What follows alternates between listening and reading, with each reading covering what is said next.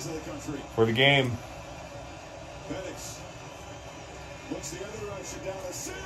It's intercepted by Saberstill.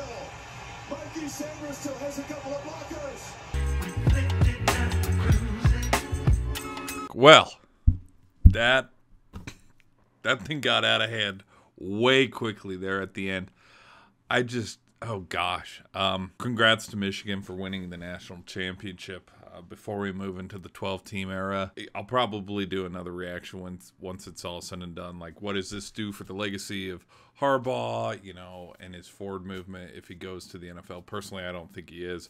I think they're just sitting and waiting to give him probably one of the most lucrative historic contracts of all time for him to stay at Michigan, or he retires. Michigan owned him like the whole way through, and that brings my total now. I think I'm either 2-8 or 1-9 all time in my national championship predictions in this college football playoff era. Like, I haven't predicted the right team since the Tua throw. Anyways, yeah, I had the Huskies tonight. I thought it would be, I was leaning towards a shootout. I really was. Like, I thought that Dunze would have a touchdown. Johnson would probably have a handful of touchdowns. I thought Roman Wilson would have a touchdown. Corum, he had a handful of touchdowns. Like, I thought this could turn into a 32-35, 36-38 kind of game where it just turns into a track meet because both of the offenses are so good. I would say probably the key thing for the reason why Michigan won is the running game. Oh my gosh. Donovan Edwards just exploded there in the first half. 2 carries for over 80 yards and 2 touchdowns. Like, who would have thought that? I wonder if anybody bet money on that. I wonder how much their payout was for that because I didn't see that coming. I don't think anybody saw that coming. So that was impressive. And then Blake Corum, he had a handful of touchdowns too. He put the nail in the coffin there for the final one after the interception.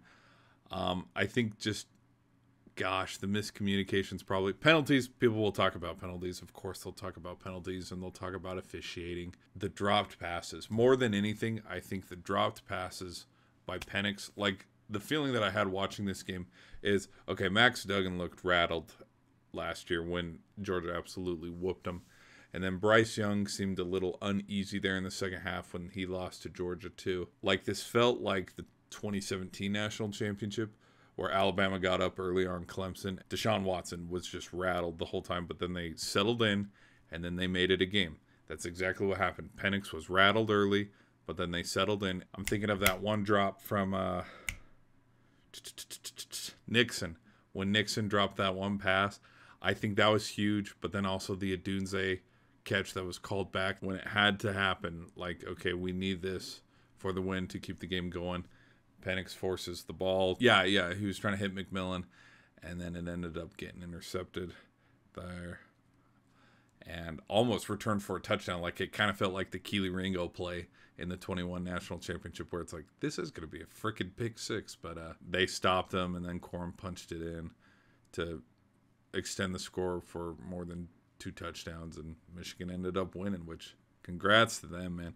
And my brain now thinks, like, because I like to tease and I like to be a troll, my brain thinks like, okay, so like, I would love to see a tournament where it's like, okay, let's take the recent national championship winners. If we throw like 2020 Alabama with Devontae Smith and Mac Jones against the Georgia Bulldogs of the 21 and the 22 team against Michigan, it's like, out of those 4 teams, like, who comes out victorious? It's like, okay, Michigan won the Natty, but it's like, could Michigan, like, let's say, for example, if it was the 12 team, could Michigan and beat Georgia? I have a feeling that this national championship might be talked about. It'll either be talked about for a very long time because of the history and the legacy of Harbaugh as a coach, and Michigan just as a whole because Michigan is finally coming back to its old glory, or it's going to kind of be like how, the 2020 national championship was, or last year's national championship, where it's like, okay, yeah, it's cool, Nick Saban won one,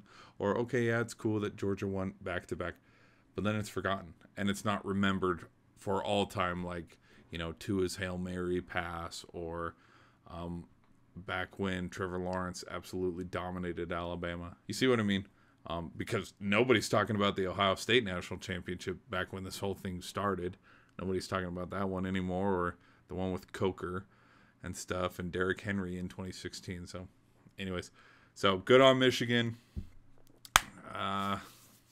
Maybe next year I'll finally predict one right. Sad for the way things unfolded. I think, oh gosh, starting the year off 0-1 in championship predictions. So it's like we might go 0-2 with the Super Bowl, then 0-3 with March Madness. I never get that correct. So that's enough of me rambling. I'll probably do another video about this championship later.